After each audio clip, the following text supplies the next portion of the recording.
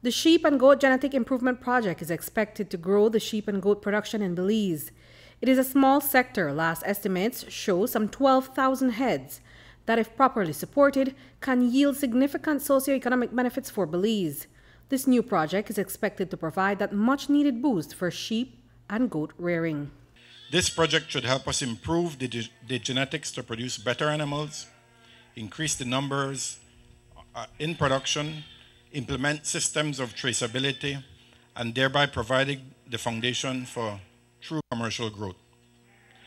This macro approach to addressing the gaps in the sector is what has been missing.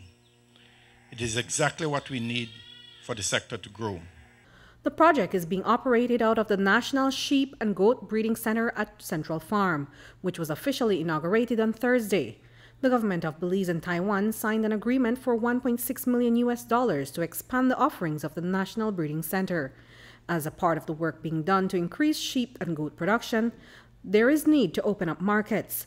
The domestic market exists, but a consistent supply is still lacking. This project hopes to address that local demand as well as exportation opportunities. Equally, the regional market in Mexico and in Guatemala, we often hear of these cows that tend to cross the border.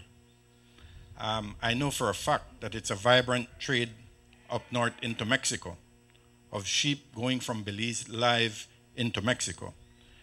I'm certain, and we will work very hard with the systems being put in place here in terms of traceability. We will do what is required the same way we have done for cattle. We will do what is required to open up legal trading routes into Guatemala and into Mexico as the market develops.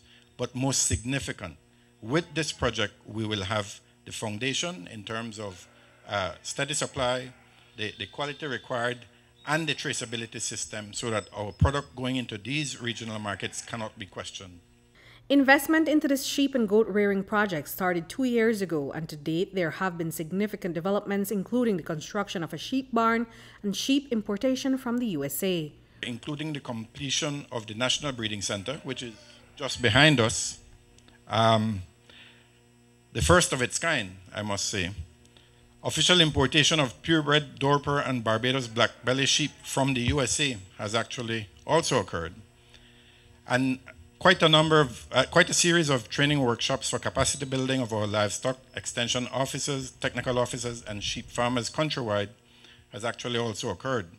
They've written 2 standard operating procedures in sheep production and management, and several brochures have also been produced. The project has also launched the certification of sheep using 3-generation pedigree in collaboration with the Belize Livestock Producers Association. And we have started to do artificial insemination and practicing embryo transfer at the National Breeding Center here in Central Farm. Both AI and ET will eventually be provided to farmers countrywide by technicians of the Ministry of Agriculture. Reporting for News 5, I'm Andrea Polanco.